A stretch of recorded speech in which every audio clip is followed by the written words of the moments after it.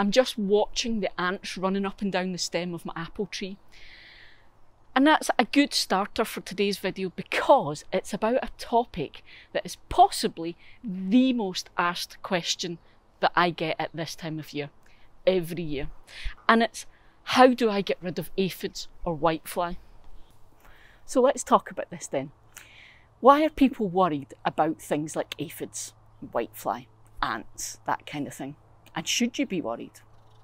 Well, I think worried is quite a strong way of putting it. Yes, you should be aware that they're in your garden and what they do and don't do, but maybe don't lose sleep over it. Okay, given we're talking about this as gardeners and not as any kind of insect researchers, let's keep it simple and we'll say this. I'm just going to use the term aphids, but know that there's all different types of aphids you'll see. They don't all necessarily look the same. You get lots of colours. You'll see green and black, yellow, even pink. And even whitefly. The term whitefly is a bit misleading because yes, they have wings and they fly, but they're technically not a fly. And I'm going to include the whitefly when I talk about aphids because they're so similar that it's just a catch-all term. It's not scientifically correct, but hey. Now you will see aphids or that type of pest all over your garden and lots of different types of plants.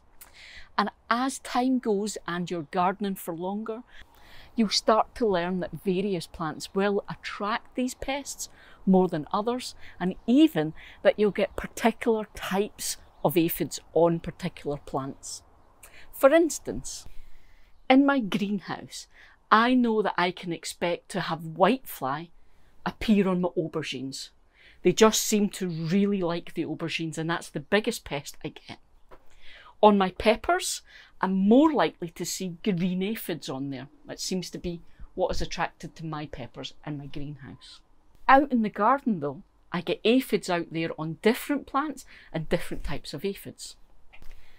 And that's going to give us a good thing to focus on. So we're going to start here. My dahlias. So I know I will get black aphids on my dahlias. Now, let's think about this then. I said you shouldn't be worried about aphids, and I stand by that. Yes, you should be aware of them and you should be watching out for them, but don't lose sleep over it. And here's why. Aphids, just a few of them around, will not devastate your garden the way you may think they will if you read things on social media. Yes, that can become an infestation and it can be a problem then. But what happens is, aphids are little tiny insects that suck the sap from your plants. Okay? So if you don't have a plant that is covered in them, it may not necessarily be a big drama. And let's be honest, they're providing food for the ecosystem of your garden. Things like your ladybirds, your lacewing, and even some of your birds will eat them. However, if you then get a lot of them on a plant, that can really weaken and damage the plant because they're sucking all that sap out. Basically, they're sucking a lot of the energy and strength away from your plant. But they can also transfer disease. So these are the reasons why people are wary and watch out for aphids. But, and I'm going to say this now, and some of you may switch off when I say this, you can't get rid of aphids or stop aphids. Okay, it's just your garden is part of nature, it's in the open world. There are going to be all sorts of things living in your garden and you shouldn't be trying to get rid of them because, as I said, it's part of the ecosystem. But what we can do is we can try and manage the numbers and manage any potential damage that's done. And there's two things to think about. And this one might be a surprise. So I've already spoken about my apple trees and the fact that I can see ants running up and down the stem. That is because ants actually farm aphids. You heard me right. Aphids produce a sticky secretion that we call honeydew, and the ants eat it because it's sweet. So ants will actually get aphids from places in your garden and bring them to a particular plant, where they'll have them there en masse, and the ants will protect them from any kind of predators in the garden because they want them to produce lots of that honeydew so that they can eat it. So when you see lots of ants you're probably going to see aphids. And I can see that I've got aphids on this fruit tree because I can see ants. Okay, so firstly, yes, you can buy pesticide sprays that work really well. I don't use them though. I've got my own ways of doing it without relying on buying those types of things. And the first way I deal with things, and it's very efficient, is as soon as I see any aphids appearing, I just squish them, thumb and forefinger. And you guys see me do this often in videos where I'll get distracted and I'll squish a bug. Okay, that's a really great way of dealing with them, because you see those first few little aphids, you deal with them before they multiply, because they can multiply very quickly. Sometimes though, you'll find that you'll get quite a few will appear, especially inside new buds where there's new leaves coming, or your flower buds. So make sure you keep an eye in there and regularly go in and squish anything you find. It's just about keeping on top of things. That's usually how I deal with things in the greenhouse, because I've got everything at a height where I can see it, and I usually catch things before they get too bad. Now, there's a lot more on my dahlia because I only noticed it this week, but that's okay.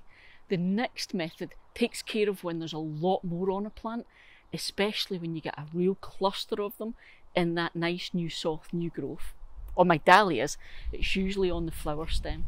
And simply switch your hose to jet, or get a spray bottle on jet and just blast them off. It is really quick and simple, and if you're worried about your plants, you can always hold the stem to make sure it doesn't get flopped about too much and damage it. But what that blasting does is, obviously, it knocks the aphids and the ants and any other problems off of the plant. And in doing that, a lot of them will actually get killed as you blast them or when they hit the ground.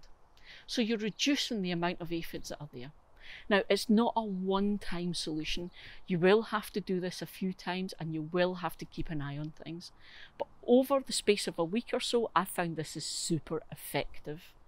It will move on those ants and kill off the aphids that are there, saving your little plant. Now, you will have heard of something called a soap spray. It's all over the internet, it's all over social media.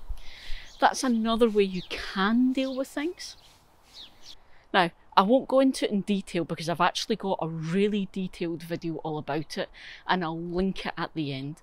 But a soap spray is a water solution you make up in a spray bottle using a tiny little bit of soap, and you can spray that onto the aphids. Now that's key here. You don't need to spray it all over the garden, and in fact you don't want to do that. You want to spray it directly onto where you've got a bunch of these aphids that are a problem. Okay, and what it does is, aphids are little soft-bodied insects, so when you spray them with that soap solution, the oils in the soap actually coat them, and it causes all sorts of problems with them that just messes up their life cycle. So it stops them from eating, from drinking, it can make them suffocate because it stops them from being able to breathe.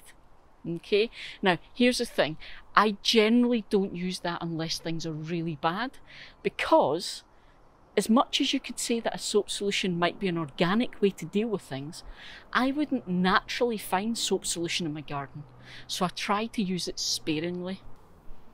Now you can also get something called a neem oil spray, and again it's a similar idea.